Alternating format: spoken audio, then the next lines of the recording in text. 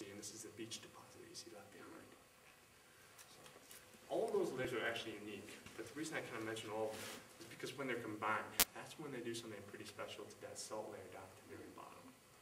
When salt is under tremendous amounts of pressure, it almost behaves like a thick toothpaste, and it can flow underneath the ground like a glacier can flow on the surface. So you all know what happens if you take the top off a toothpaste tube and you push down really hard on the other end, right? It makes a mess.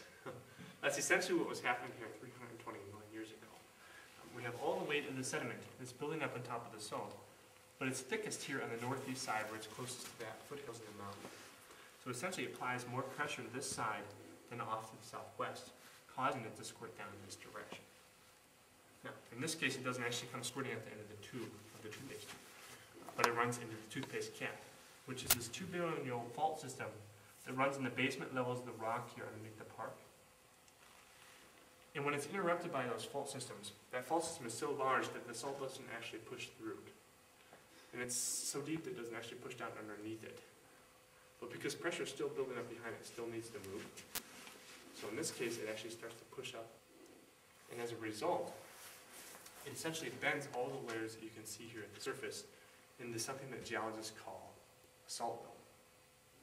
And in the process of doing this, because these layers are actually solidified to rock by that time, it starts to fracture the layers on the surface into a series of big, long, parallel fins, where the rock walls you can see straight throughout the park. And that's the ingredient, the main ingredient to arch formation, actually.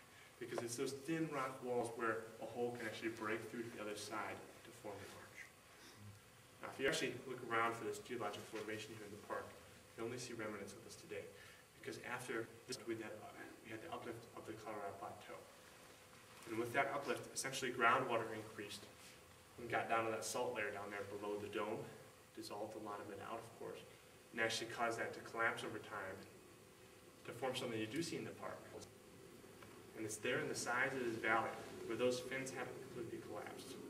We're looking around the park today, you find the windows, bells, garden, delicate arch, and of course the ferry.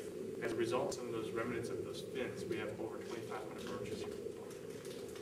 So you can see how a short story really helps you understand, how we got all of those arches from the park and how we see